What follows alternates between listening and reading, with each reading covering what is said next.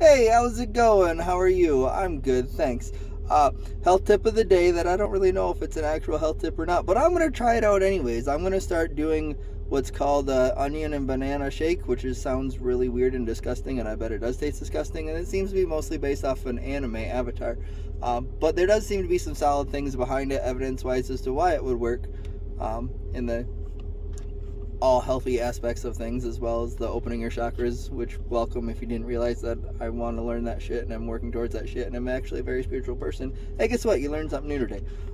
Anyways, so I already knew eating onions when it came to being raw and stuff is good for you anyways for various reasons, and I can explain them on my YouTube. But instead of starting with the shakes, I'm going to start that tomorrow. I didn't have time to blend it all up this morning, so I'm just going to have it and do shit this way for lunch today. Anyways, have a great day.